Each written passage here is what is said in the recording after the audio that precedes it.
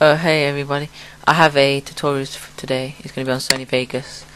The three things I'm gonna do three tutorials or good features what you can do on Sony Vegas. The first one is the screen flip, like Hex's reverse psychology and other videos you may see. Okay, first you'll get a clip. It has to be a long clip, any clip, and you will have to go to the event pan and crop. Zoom out. Then you have to unclick these two boxes. You have to unclick them. Then grab the side bit and then pull it all the way around. Yeah, once you've done that, you can move it back onto the picture. Let me zoom back in for this one. Yeah, look, that's done. That's the easiest way you could do it.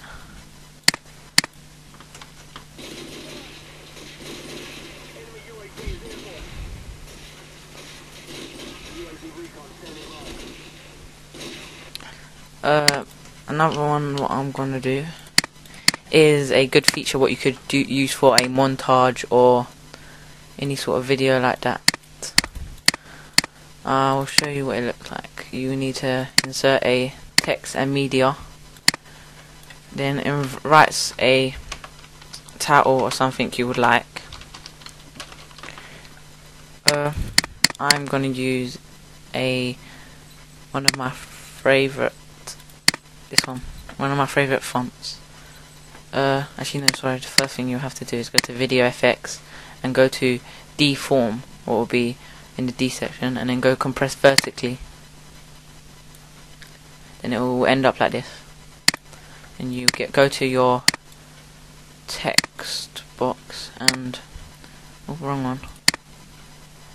Go to generated media, and then you'll have to make sure the text takes up most of the screen, so it will look very good. Then you go to properties and then do the background color black, and then the text color make it all the way down to see-through, so it will look like this.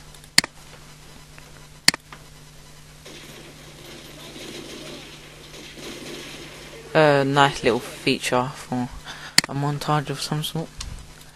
The next tutorial I will be doing will be how to record your, like, say if you're doing a tutorial, you would, instead of doing it on a screen capture thing like I'm doing it and then deleting the video and just keeping the sound, you can actually do it on Sony Vegas. So this is my clip. Then what you would want to do, once you got your thing a separate line, so you don't want it the same sound as that, and so that can be lower, so you can turn the volume down on the gameplay, and then you go to this little bit in the corner, record. Then you can record your sound like this, and then it'll record the gameplay, so you can actually commentate over it.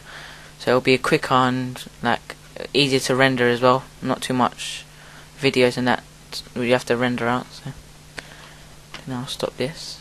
Done. Then that's how you can do done like that. Then I'll delete all that. Yeah, I might be doing more tutorials soon, or any sort of. Might be uploading some. I'm working on a new montage at the moment, so I'll just keep that a little secret. So yeah, thanks. Like, comment, subscribe.